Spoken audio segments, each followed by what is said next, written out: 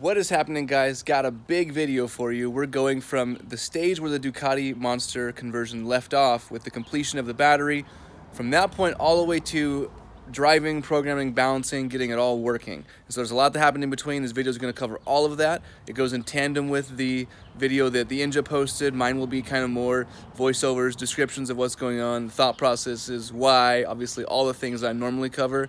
That's what we're diving into. So stay tuned for the whole ride. Obviously, you'll know I put timestamps down in the description so you know where certain sections are. But end it off with a whole overview at the end for anything that I feel like I might have missed while going through the videos and the time lapse with the voiceovers. So any questions you got, drop them in the comments. As always, I will answer them. I will clarify what I can, give you more behind the scenes info as needed. But I hope this is helpful to each of you and that you are enjoying the product and that you get into the giveaway. More details on the Ninja's channel, of course. Take you guys along for the ride, and I will catch you at the end. So we're starting off by cutting out some aluminum sheets. This is 6061 alloy, and it is 1/8 of an inch thick. This is going to be the box that the battery is housed in. If you missed the build of that battery, feel free to check out either the video on my channel or the Ninja's channel. Go into a lot more detail in both of those. It was designed intentionally to be quite form-fitting, and so as a result, I'm cutting it not much larger than the dimension of the battery. And this is my first attempt at doing TIG welding. I'm just tacking up each of the edges real quick and making sure it's square. I do have to actually disassemble it a couple of times from the tacked position to make sure everything fit well. And so it was a bit of a learning process. All in all, the most difficult part for me was getting the settings dialed in. And I moved from being completely terrible at TIG welding to almost proficient, I would say, to the point where I can make a bead that penetrates well and is not terribly ugly. A lot of what I did is not shown on camera. I did obviously have to do long beads, and I did not capture all of them, so part of what was my better work was not quite captured in film. And this was actually the part of the box I had to disassemble because I did not tack it frequently enough, and the extra conductive potential of aluminum allowed the heat to travel more, and warping happened quite badly. Alright guys, full update. So far I got this box fully welded up. I got the corners all done, and then I ground off on each edge. You can see it has good penetration. Each of the corners is showing full depth the full way through, and when I ground it down, there were no sections that had me in any way thinking there wasn't good penetration. It's welded on all but one of the sides, so I guess 5 sides are welded. The top is going to be this plate here. On top of it, we're going to have all of the electronic hardware, controller, DC to DC converter, which I'm actually getting another one. The one that I ordered, I did not realize was I switched over to a higher current, and all of a sudden the voltage capabilities of the input dropped down to 72 volts or less. So I got 2 that are coming in that are 180 watts each. I'll just have one on the headlights and one on everything else. That's kind of the way that I'm going to set this up. So I'm going to have 2 of those. So this isn't being used anymore, but those will go here. Have the contactor and the shunt. Those will go up on the front because this goes on the negative battery, and then the contactor goes on the positive off the battery. Those will be up in the front here. The battery wire's gonna come up. I'm gonna just cut a little slot out here so this can slide onto the battery.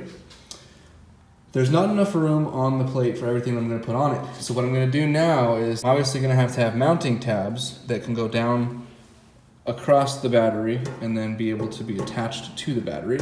So I'm gonna have studs that I'm gonna weld on to this. It'll drop over the top, screw it down.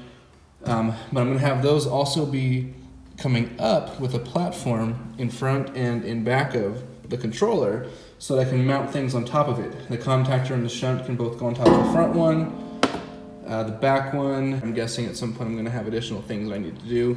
I'll probably have manifolds where the DC to DC converter wires come up and mount down. I'm going to just be able to have extra things up there. This, though, can't have anything on top of it because it has to be able to drop down onto the studs. If there's something across the top, I wouldn't be able to set it down on top of it. So that's the one thing that needs to be nothing on top of. What will be above that, though, obviously the tank sits on top of that. I put a plate in there, which Nick went ahead and Bondoed, and then this is just like the enamel coating on top of that. We're gonna sand it down so that there's just, you know, a smooth lip there. But I'm gonna have a current and voltage meter as well as a battery temperature gauge there. The temperature gauge will just drop down the discharge leads through the fiberglass into the pack, the array of cells.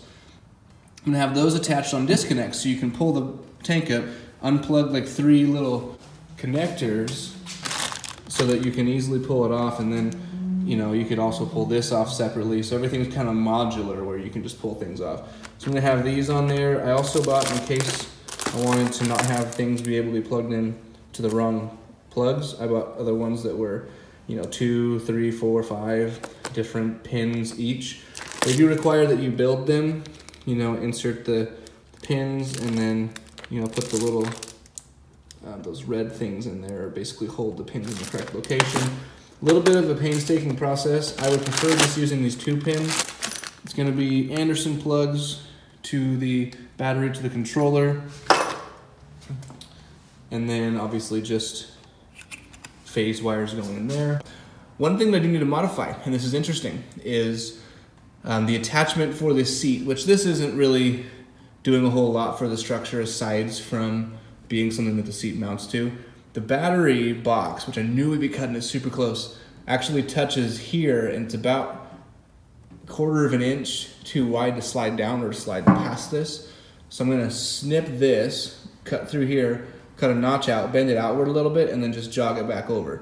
The tank runs up across the top of it, and it's actually wider than it, and then the seat doesn't come down all the way to it. So we actually have nothing that says this can't be brought out just a little bit. So my goal will be to make it so that that battery box slides right down.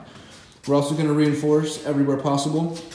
I'm gonna run, bracing that goes across.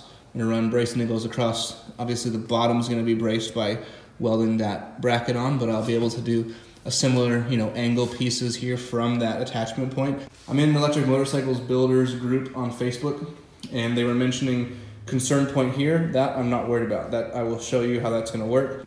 The back, we've got a plan for mounting up the hub motor, but for now, I'm gonna start brackets for mounting the lid and also the little second layer of a mounting points there. I'll jump on that and I'll take you guys along. I started off by finding the correct placement for the controller and then cutting out 2 little rectangular sections for that second level platform. They were the same width as the case below, but they were specifically different lengths depending on what I needed to mount to them, and the height depended on the height of the wires coming out of the controller. So I had to play with it a little bit, had to get some guesses, trial and error, and eventually landed on the right heights and placements.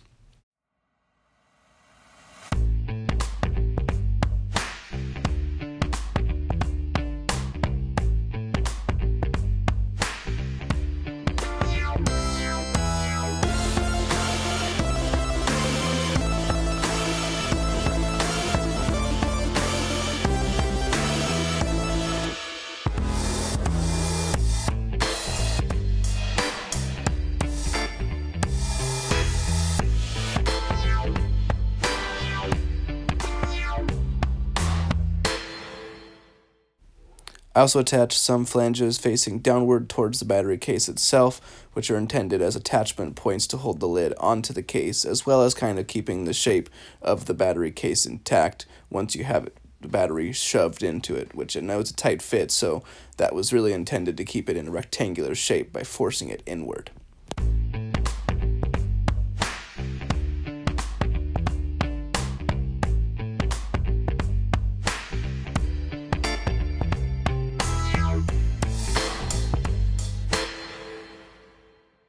Here I started attaching the platforms to the posts that had them elevated to the right heights, and also started kind of adjusting and messing with the locations for each of the components that would sit on them.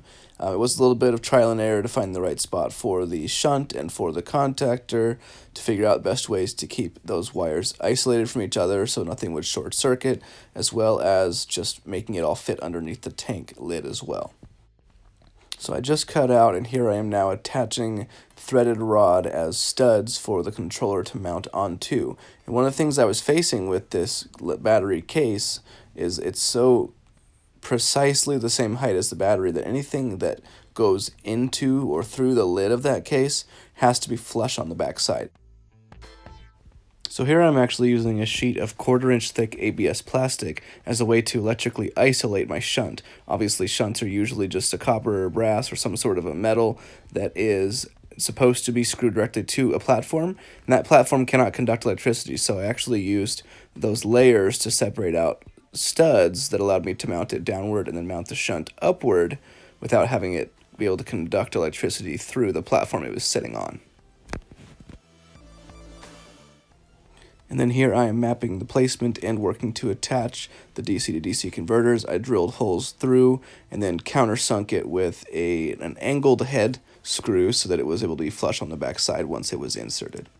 So here I am once again using that 3/8-inch threaded rod as studs for mounting the nuts onto for attaching the lid to the box. Same method as before, just drill a hole, weld it from the back side, and grind it flat. And here I am cutting those notches and widening out that opening for the battery case and kind of test fitting everything as I go to make sure it all works correctly. And here we are finally going over that swingarm attachment point. I ended up getting a 1-inch internal diameter tubing that had a 1/4-inch thick walls and had a guy from a machine shop bore that out to 26 millimeters so it fit my bearings correctly.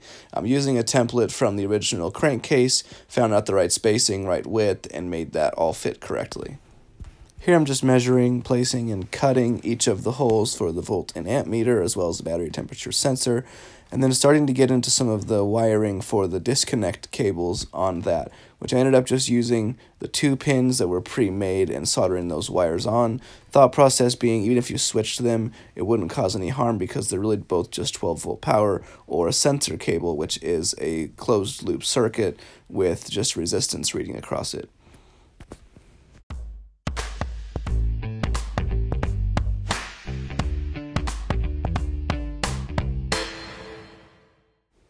With the rear wheel removed, we're kind of starting to get some test fitting of that rear motor, and there were certain elements of that that needed to be figured out, and it took a lot of pondering, a lot of problem solving, and so this was really just the first stage of that thought process, and much more still was to be decided, and a solution to that we'll kind of show you a little bit later.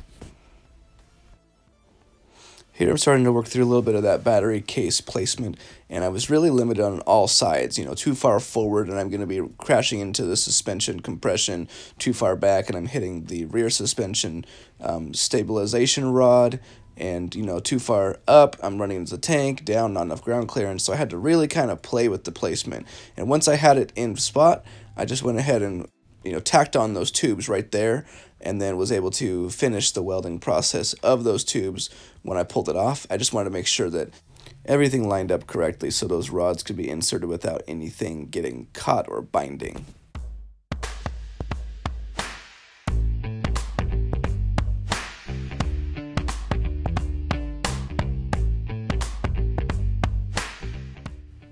Here I'm working on those dropout inserts. I kind of measured the best placement side to side and then found the right elevation, mostly just by measuring with a caliper. And then I cut those dropouts by hand to 230 millimeters and just kind of really I cut it too small initially and then incrementally got more towards the correct value, so I wasn't going to cut it too wide just until it barely slipped over.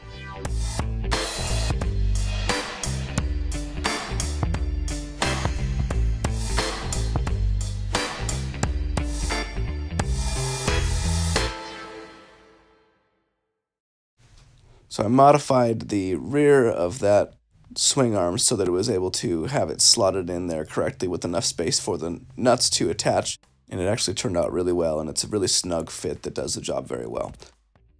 My thought process behind this was I knew the aluminum that was there would not be sturdy enough, and so I made sure to get a nice thick piece of steel, so that is a 1/4-inch thick steel, and I just used the shape of the swing arm as basically boundaries that allow it to form, fit, and have a nice snug fit to that so that it wouldn't allow it to shift back and forth or side to side.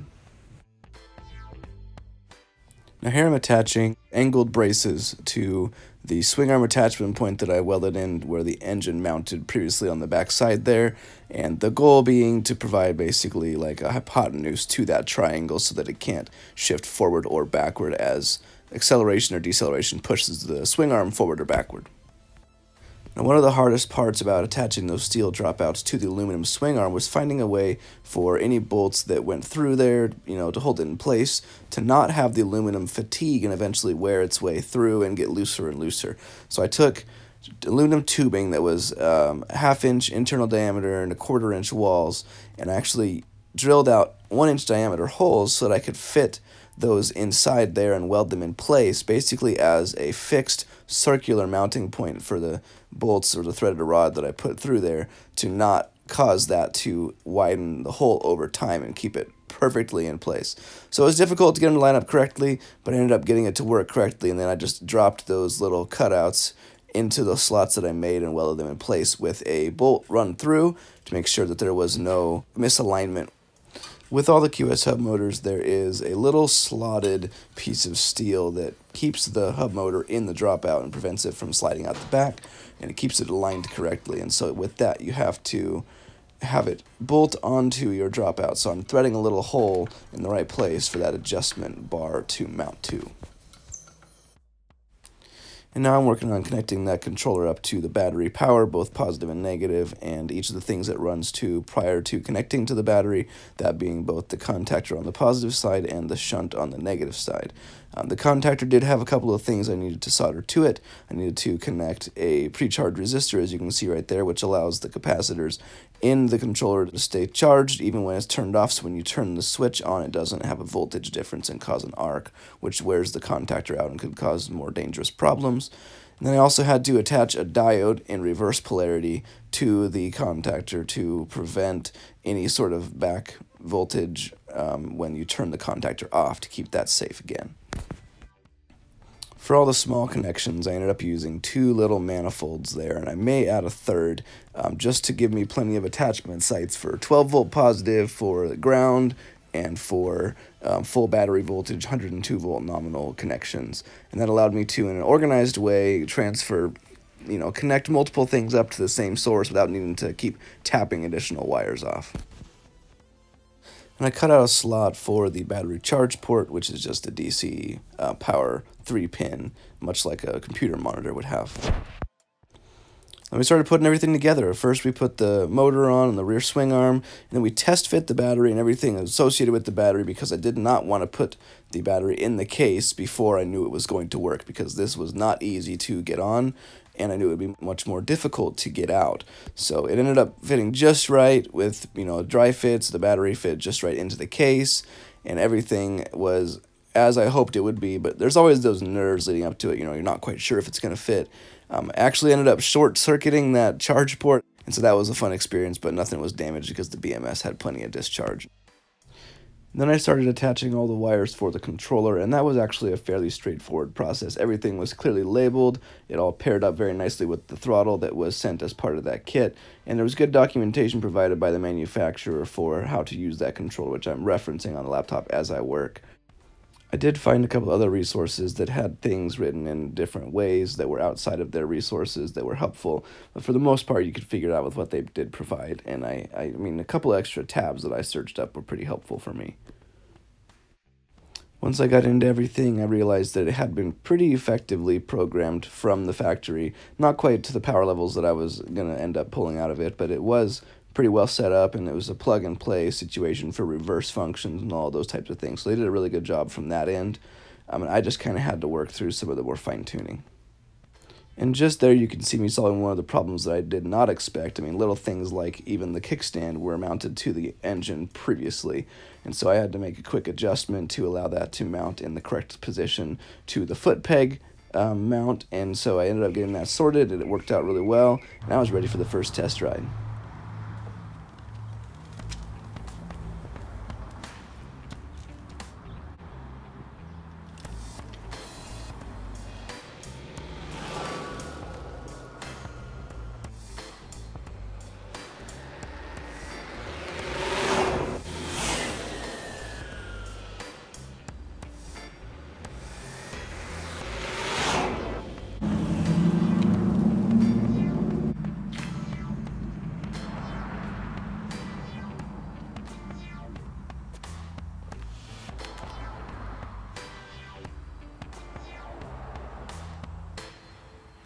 And then from there I moved on to some more of the fine tuning of the controller. Before I got started though, I took pictures of all the settings as they were, just in case I needed to revert back to those settings at some point.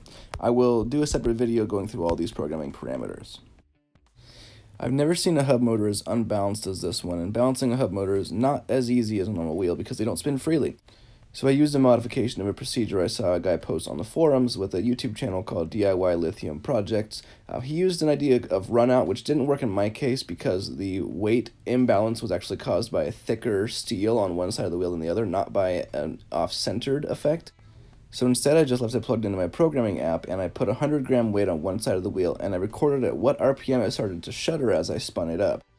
And after a couple of random placements being marked on that line of tape that I placed, I was able to figure out which direction it needed to go and ultimately found the correct location for it to sit, and then just messed with the weight, which ended up being about 125 grams.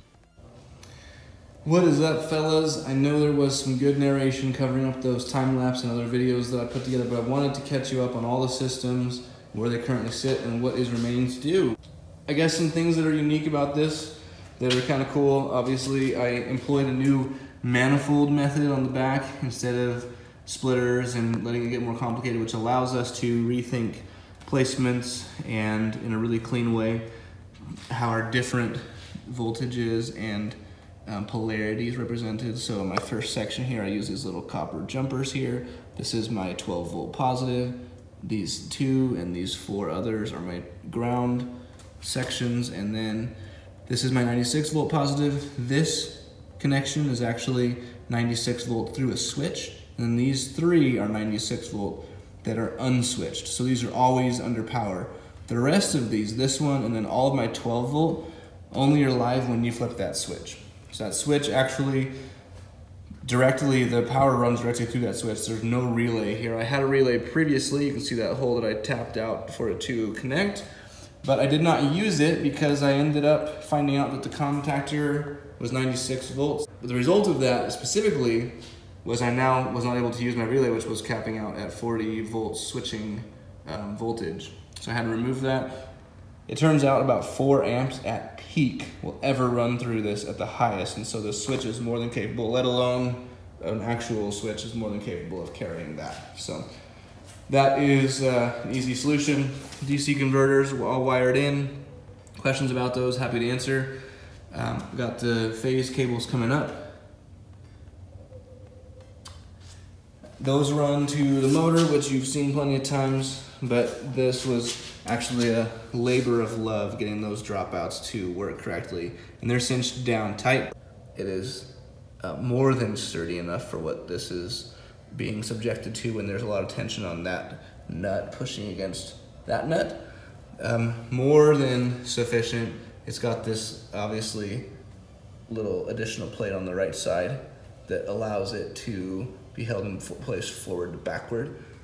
And then that little insert is held in place, obviously left to right, by those little spacers that I put on. They're welded continuously on the bottom. You can't see, that's just tacks on the top.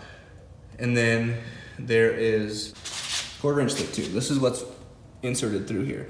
So inserted in to there, butting up against, and then inserted into there, butting up against, and then with a 1/2-inch rod, you can see the width of that running through.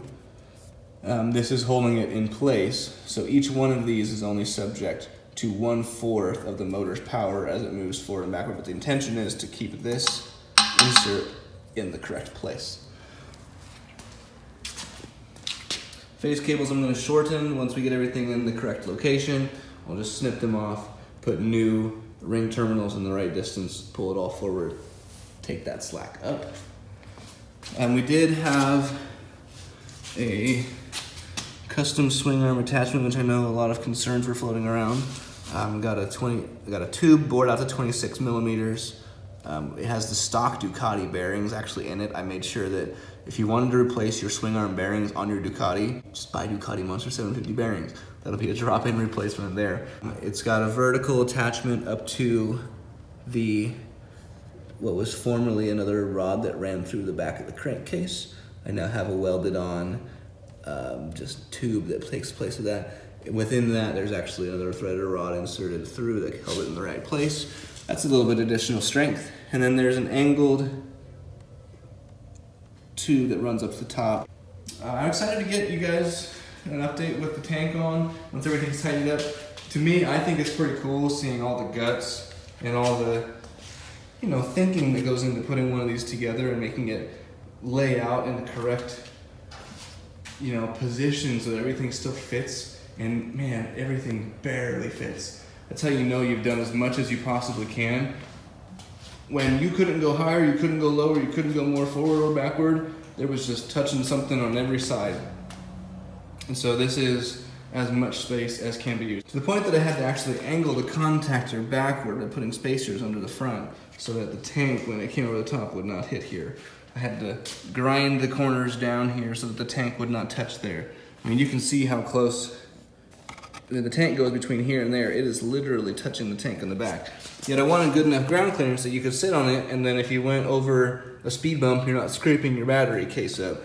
The space utilization could not have been more effective, and we've got a pretty immense machine put together that, I mean, the flow of this, so freaking cool. When you put the tank on here, that's the only part that's wider than any other part of the bike, like the whole way down. And I mean, that just, I don't know, it looks pretty dang cool. I did gratuitously put a little bit of rubber down on his garage. The one thing I have come to be excited about with this controller is it does not prevent you from inserting higher current values than it is rated to handle. And so I'm actually able to see what it can go to and juice it up a little higher than specs would indicate. They've actually recommended in certain instances, manufacturers have, that you can use this as a 1000 phase amp controller, not an 800 phase amp controller, just by turning the values up. So I'm gonna be diving into that programming software a lot more tomorrow. And I might take you guys along for the next video as far as what kind of things I had to look through on that programming side of things. It's a whole different world. There's a lot of good resources in this. I saw a lot of complaints on like Endless Sphere about APT controllers and bad documentation, programming that didn't work correctly. My experience has been different.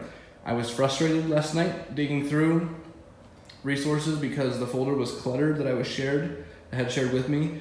But as long as you ask QS Motor, if you get this as part of a kit or whoever you buy it from, for resources, it is a guided step-by-step process for getting software on the computer and for using that software to build a list of parameters and to know what to change. And again, this did come pre-programmed, but it came pre-programmed probably at a lower power than you could get otherwise.